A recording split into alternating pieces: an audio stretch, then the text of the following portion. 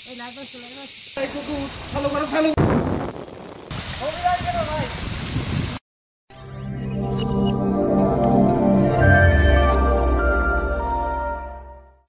বন্ধুরা, আজ আমরা যাচ্ছি সীতাকুণ্ডের উদ্দেশ্যে। আর এই ট্যুরে আপনাদের যা যা দেখাবো: চন্দ্রনাথ পাহাড়, গুলিয়াখালী বীচ, রূপসী ঝর্ণা এবং বাওছড়া ঝর্ণা। তবে শুরু করা যাক জার্নি। সকাল 6টায় আমরা সীতাকুণ্ড পৌঁছে যাই। তারপর ফ্রেশ হয়ে নাস্তা করে চন্দ্রনাথ পাহাড়ে চলে যাই। চন্দ্রনাথ মন্দিরে উঠতে আমাদের সময় লাগে 2 ঘন্টার মতো। ওঠার সময় যতটুকু কষ্ট হয়েছিল তা যেন সার্থক হয়ে গেল।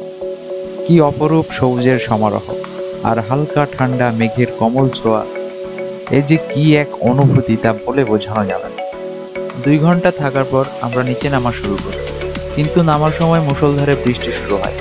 আর এই সময় পাহাড় থেকে নামা কি যে কষ্ট, ভুলেও বৃষ্টি হলে পাহাড়ে উঠবেন না। আমাদের উঠতে সময় 2 ঘন্টা লাগলেও নামার সময় কম লাগার কথা ছিল, কিন্তু বৃষ্টির কারণে 3 ঘন্টার বেশি সময় লাগে।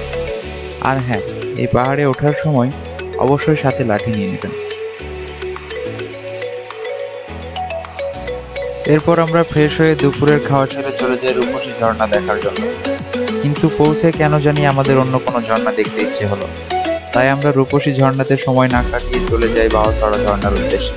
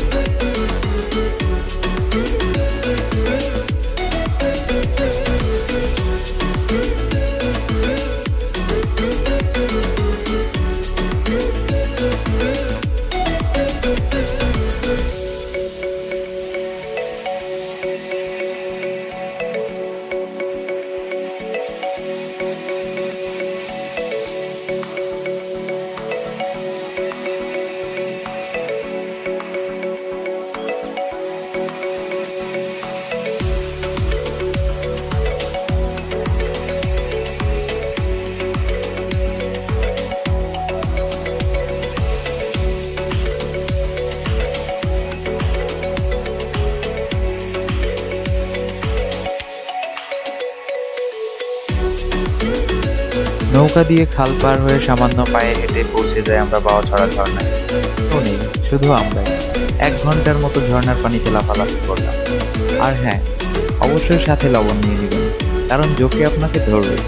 রিফাত ভাইকে যে কতগুলো জোকে ধরছিল, রিফাত ভাই নিজেরও মনে নেই।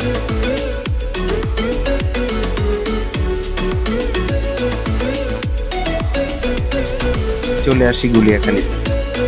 তবে কিছু তথ্য দিয়ে রাখি, আপনারা চেষ্টা করবেন দুপুর পর গুলিয়াখালী আসার জন্য, তবেই গুলিয়াখালীর আসল সৌন্দর্য দেখতে পারবেন। সীতাকুণ্ড থেকে সিএনজি রিজার্ভ করে নিয়ে চলে আসবেন গুলিয়াখালী বিচে। পৌঁছে দেখবেন রাস্তার পাশেই পানি, নৌকা নিয়ে চলে যাবেন বিচে। এই সময় জোয়ার থাকে, তাই নৌকা নিয়ে যেতে পারবেন। আর জোয়ার না থাকলে আপনাকে 1 কিলোমিটার কাদার রাস্তা পাড়ি দিয়ে যেতে হবে বিচে।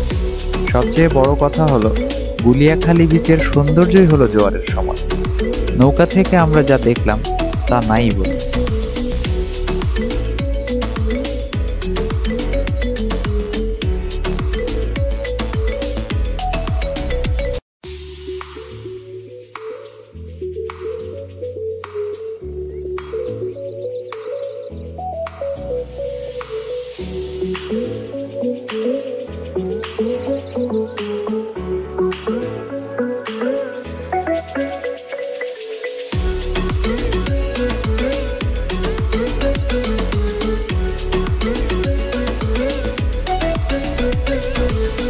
সন্ধ্যা পর্যন্ত থাকি, সূর্যাস্ত দেখে তবেই ফিরি। আর ওই রাতেই আমরা ঢাকার উদ্দেশ্যে রওনা করি।